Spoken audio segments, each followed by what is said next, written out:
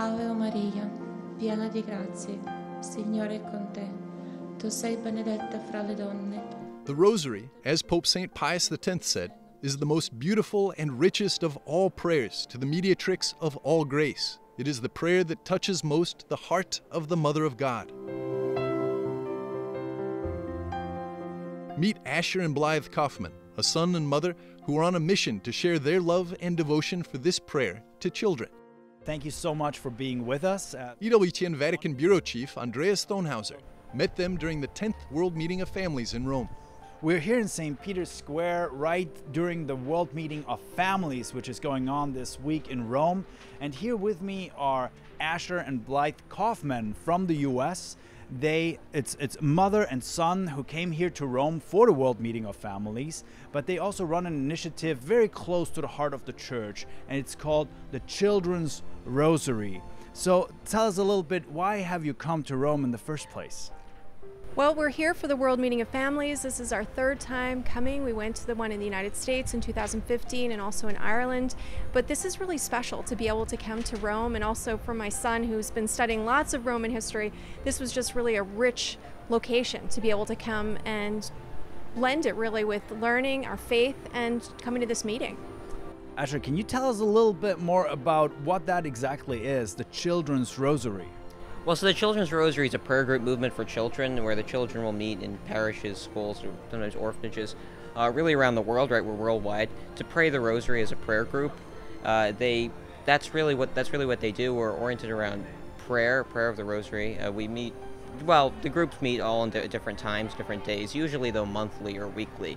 And that's really our charism, is prayer for children. And how do you find that, praying the Rosary with children? Aren't they getting at some point bored with praying the Rosary?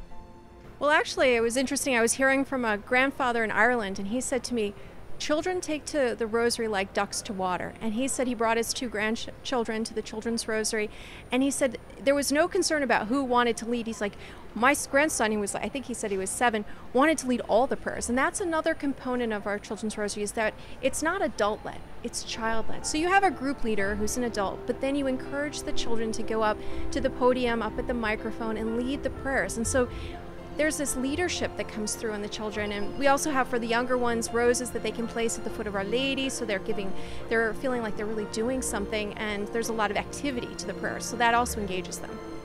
And how do you feel, is the church paying enough attention to children as well, praying and leading them into prayer? Is that something that should be more, where there should be more focus on?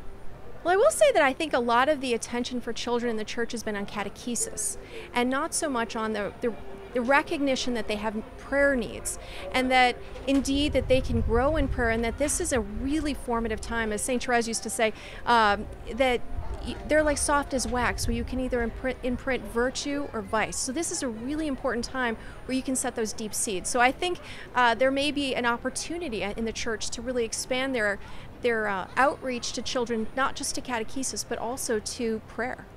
Asher, do you pray the Rosary every day? I try to, yes. Why do you pray the Rosary?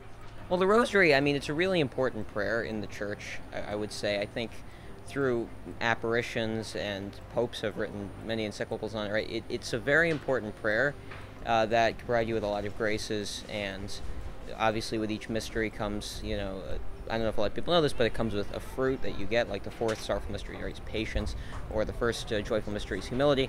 So you really kind of help to develop your relationship with God, set aside purposeful time for God, in your life, which can be sometimes hard to do. And if you keep it consistent, I think it really kind of helps to develop your relationship with God and try to follow God's plan for you on earth. So the Children's Rosary really is international. There are many countries who are participating. From how many countries? Well, we're at approximately 34 countries. So we did spend, right before the pandemic, a month in Africa visiting our groups in Kenya, Tanzania, and Uganda, where we're seeing incredible growth. But we're also seeing a lot of growth in Europe. So we're putting a lot of effort. We just released our German Children's Rosary website. We have our materials in English, Spanish, and French, and now German. And so we're really trying to spend a lot of extra time here in Europe to work with families and work with parishes and schools. What are your expectations for the World Meeting of Families? Well, having attended the past two, we have a lot of friends that we've met, clergy, bishops, etc., and we're just hoping to meet with those people we've already made connections with, but also to meet with more. As you were sharing with me, there's people coming from over 100 different countries. So we continue to want to make those wonderful collaborations, connections with people in other countries, because we really see the Children's Rosary as having the ability to unite the Church in a very simple and beautiful way through the prayers of children.